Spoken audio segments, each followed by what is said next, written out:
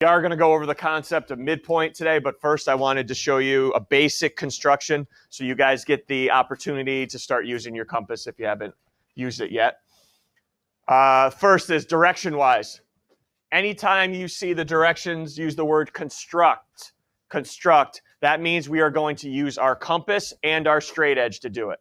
All right. You cannot take just your pencil and freehand it. All right. If I want you to freehand it with just your pencil, I would say draw or sketch. All right. So if the directions say draw or sketch, you can just do it, not draw into scale, estimate it. That's fine. But when it says construct, we do need to use our compass and our straight edge. So here's what we're going to do right now. The basic construction that we're going to do. Construct a segment that's congruent to AB. And we're going to call it CD. What's congruent mean again? Going into the quiz tomorrow. Congruent, equal in length. So using your compass and straight edge. Notice it does not say a ruler. We are not going to measure this, say it's 7 inches, and do 7 inches over on the other side.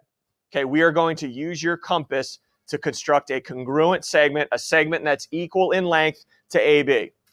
All right, it's the simplest one we have. Everybody ready for the steps? First thing we need to do over here, all right, because we're not going to make any marks on AB. We're going to go over to our point here, and we're going to make, and this is a new vocabulary term, most of you have probably heard of it in middle school before, is we're going to draw a ray with our straight edge that is longer than the line segment we're trying to copy. Okay, so take your straight edge, whatever straight edge you have, go on over here and make a ray, which is an endpoint followed by a part of a line that is longer than your line segment. That's all I need you to do right now.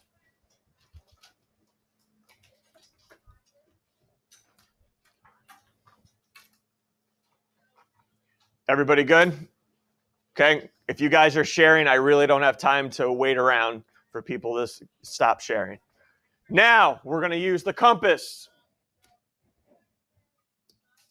And what we're going to do with our compass is we are going to open it up the length of AB.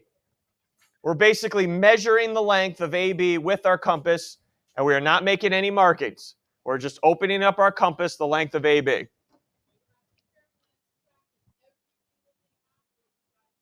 Do not, and then leave it that same opening right now. So everyone's got it open the length of AB. You can take it off, but just don't open or close your compass from that setting. We're going to come over to the ray. Put your compass point on the end point of the ray. Compass point on the end point of the ray. And now, some of you may have a little difficulty with this because you've never used the compass before. You are going to make an arc, draw an arc that intersects your ray. What I usually do is I usually hold the paper maybe, and I usually hold it from the top. All right, I usually hold the compass from the top. All right. Try to be loose in your hand. Try not to squeeze it. That's how they break pretty easily. All right, again, I just usually use it from the top. Compass point down. Just make sure my paper's anchored down. Turn the wrist. And that's all you need to do right there is make an arc that intersects your ray. How's it look, all right? So we now know that this piece right here is congruent to AB. But what did we want to call this segment again? What did the directions say? Call the congruent segment CD. So that's what I need to label this as. One endpoint will be C. Where the arc intersected your ray will be D.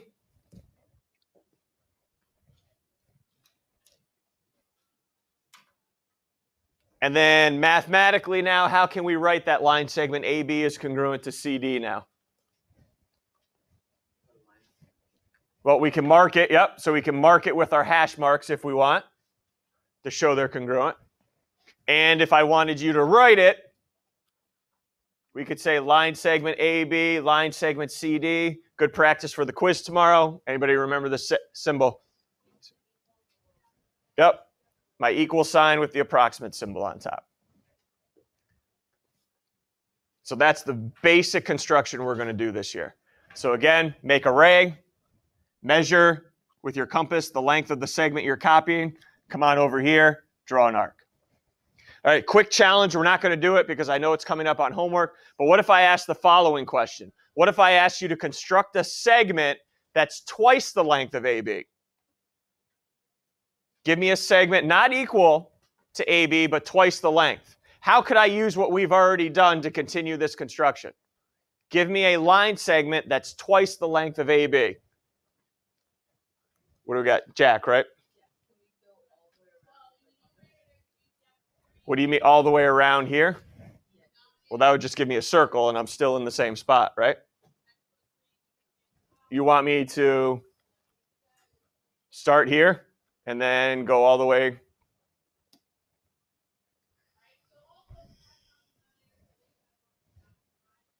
I still have this segment, though. I don't have one that's twice the length. Okay, I need one that's double. Double. Name? Ella, go ahead. There you go. I'll put my compass on D, make sure my ray is a lot longer, and then I'll make another arc out here. Okay? All right, so you're going to have that challenge tonight on your homework. Questions, though, right now on how to copy a segment? Anything at all? Basic as they come. They're going to get a lot tougher. This is as basic as we come. How are we on handling the compass right now? You'll get better at it. This was just your first one. Okay, let's keep it going. Let's talk about our vocabulary term of the day.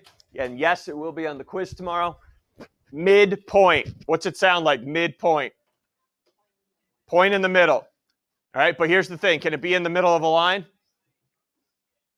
A line. No, you can never find the middle of a line. Why not? They go on forever. So we can only find the middle of a line segment. All right, so that's the point that divides the line segment into two congruent parts. All right, two congruent parts. First thing before we do it algebraically is I'm going to show you how to use your compass to find any midpoint of a line segment I give you. So what I want to do right now is take line segment AB, find the middle of it. Find the point that's in the middle. No rulers. No rulers. Why? It's asking me to construct. Everyone ready for the steps? To construct the midpoint, to find it. Take your compass right now, put the end point of your compass, the metal part, the sharp part, on one of the end points. So either put it on A or B right now. And what I need you to do, here's the most important part, is open up your compass more than half the length of the segment. Open up your compass more than half the length of the segment.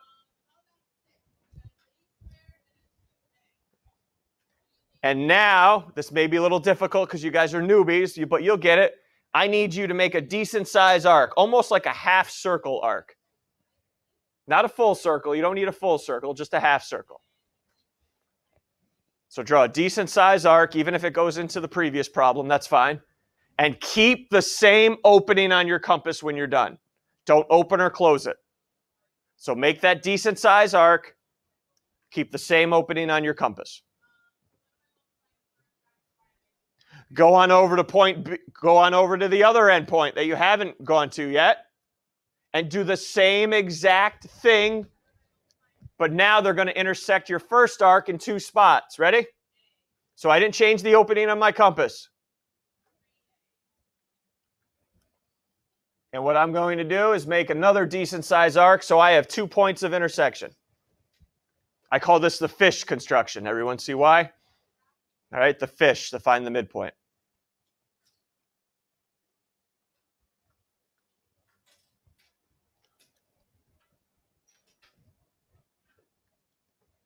Some people don't like all these lines on their paper, so what I've seen students do in the past is the following. They only mark it where it's going to intersect.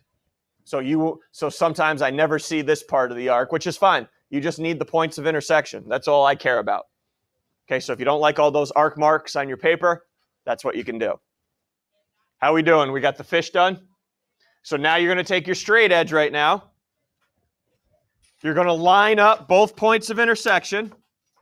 Line up both points of intersection and draw a line through. Line segment, doesn't matter here. Draw it through.